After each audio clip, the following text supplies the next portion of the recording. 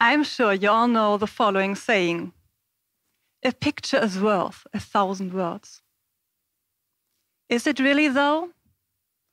I think we are so focused on pictures today that we forget the importance of words. We take pictures like crazy while on vacation because we want to capture every single moment. We take pictures of our children almost every day because they delight us with their laughter and amaze us with the next milestone. We intend to keep those memories forever, right? But ever since the smartphone has a camera, we feel so overwhelmed by the number of pictures on our devices that we don't look at them anymore. And some months later, we don't even remember why we took a certain picture in the first place. Did you know that since the first iPhone entered the market in 2007, there are more pictures of a newborn baby in the Western world after just 1 year than of every person who died before 2007? You know, a cute picture of your child will always stay a cute picture, that's for sure. But I predict that in 30 years, you won't remember why a certain moment felt so special when you don't turn it into a meaningful memory. Meaningful memories are the stories behind the picture. They are the story you want to pass on to your loved ones. You know, every week I talk to parents who feel a big burden. They are trying to figure out how to preserve the precious memories for their children. Children don't remember most of their childhood once they're grown up. They might not even remember the most joyful moment. All they are left with are fragments. And that is why so many parents feel the need to document something. They want to create something that lasts, like a photo book or a journal. But they keep telling me that they never find the time to do it. Then I see them on social media posting stories about their kids. Are you one of them? I don't blame you. Social media is fun. It's also highly addictive. But you get away from it once you recognize that you're focusing on the wrong audience. Sharing memories on social media will not make you happy in the long term. Today we post pictures of the pizza we had for lunch and hope to get likes from our classmates we would never look at again. We share funny sayings of our children on Twitter, but don't archive them for our own kids. So we are busy publishing a lot of content for a largely unknown public, but don't create anything for the people who truly matter for us. Your friends, your family, your children, this is the most precious audience to care about. And I promise you, once you start saving memories for them, the time you invest will gradually become more. You will become passionate about it because it's something so meaningful and fulfilling to do. I can tell you that from my own experience. When my children were born, my life changed in completely unexpected ways. I was prepared for my private life to be turned upside down, of course. But it also changed my professional career, the way I looked at life, and at my past. Yes, even my past, and I'll tell you why. When I became a mother, I suddenly had a lot of questions I wanted to ask my own mom. How did she experience motherhood? In what moments was she happy with me? Did she dream of becoming a grandma one day? Unfortunately, I never know. She died long before my own children were born. And she never wrote anything down for me. And that's why I started to think about the importance of memories.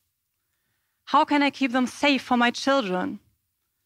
How can I make sure that they will always know how much we, the parents, love them, no matter what, and no matter how much time we still have left together? Because we never know, right? There is one thing I can say that stems from a personal background. When it comes to memory documentation, writing is key. I have always enjoyed writing and kept a diary since I was a little girl. Therefore, saving my memories in some written form felt very natural for me. And it happened that my husband is a web developer, and out of love for his family, he developed a diary app just for us. Since the first breath of our children, we write down everything that matters to us as a family and what brings us joy. And we invite loved ones to read along and share this joy with us. Let me show you the magic that happens to your family, to your children, and to you when you save and share your memories. First of all, your grandparents and everyone you share your memories with will feel grateful. Seeing a child grow up together creates a wonderful feeling of connectedness, regardless of whether your relatives live nearby or not. Especially in times of a worldwide pandemic, your loved ones will feel less isolated when you share everyday stories with them. And second, your children will feel grateful. Kids like to see themselves in pictures and hear stories about their adventures, so showing them what you did the other day is a nice activity for families. But the best thing is that your children will be able to slip into your head 20, 40, or 60 years from now. They will get to know you, the kind of mom or dad you are today.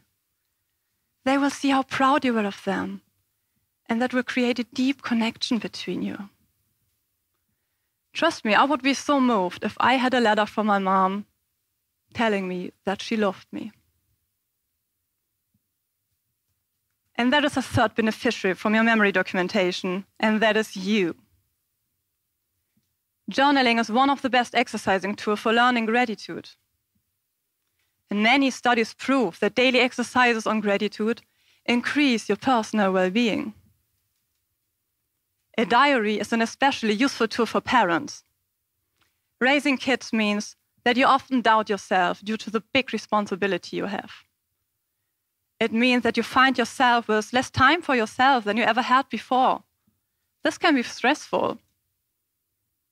But when you can open your diary and read about the joyful moments you experienced the other day, you will be grateful every day a little more.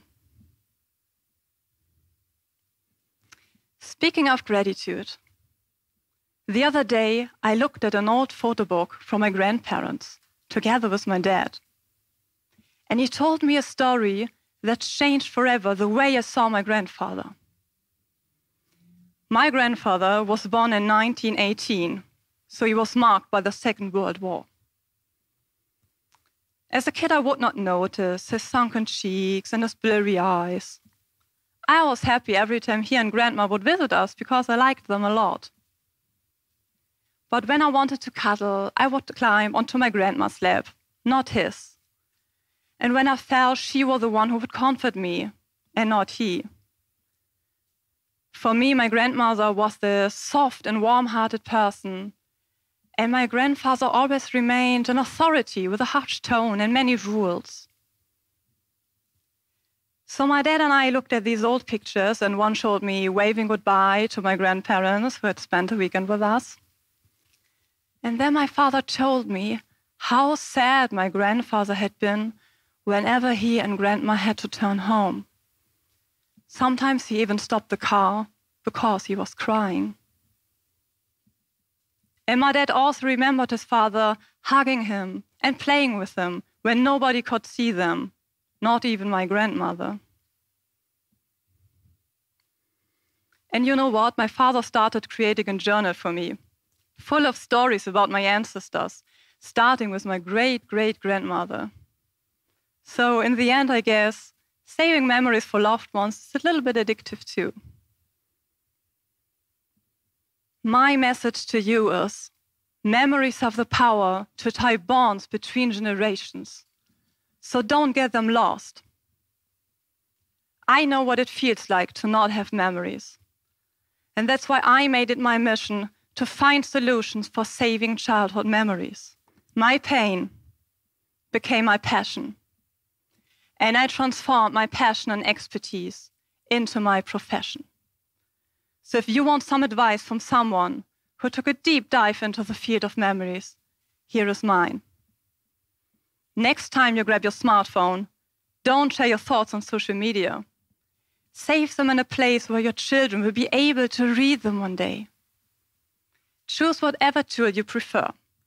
You can take a classic diary made of paper, for example. Or you can take your smartphone, of course. Or you can write letters and collect them in a beautiful box. The importance is that you actually do it. And let me say this, there is no way you can write down too many memories. The opposite is the case. The more you write down, the more you avoid that a great anecdote gets lost.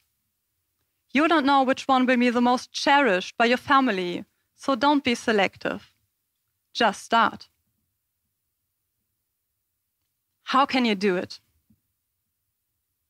This evening before you go to bed, think about one situation that made you feel good today.